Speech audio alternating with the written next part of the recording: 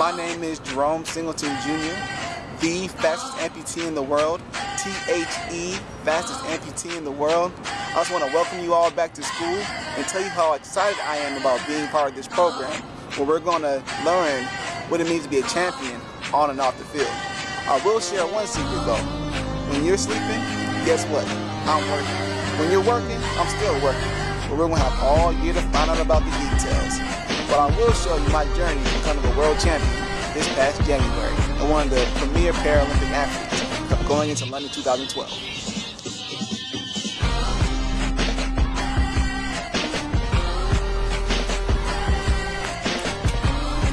Here's the start.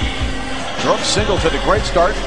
Marlon Shirley as well. The Americans 1, 2, 3 at this point, and there goes Shirley's knees just buckled. Then the big power gets turned on for Pistorius.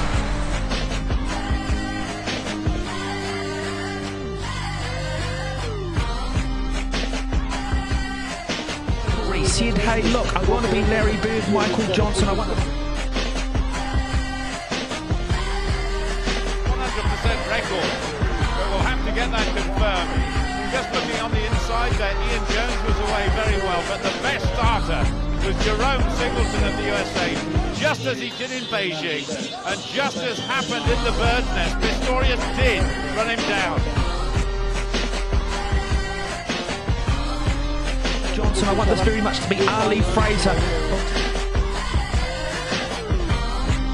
They're not known for his good start. Usually he's well behind at this stage, but he was right up there with Singleton. But I think Singleton has run the race of his life, and I think he may have just held out Pistorius to take the gold.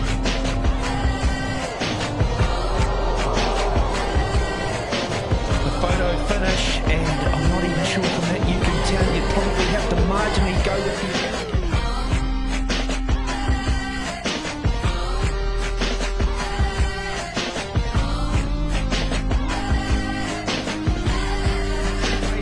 Well, today he has well and truly established this rivalry between Jerome Singleton of the United States, Oscar Pistorius of South Africa. I graduated in December, and I've been trying to take track seriously from now to London. So I did pretty well these last 2 months, 3 months training. So when I take 18, it's going to be very impressive.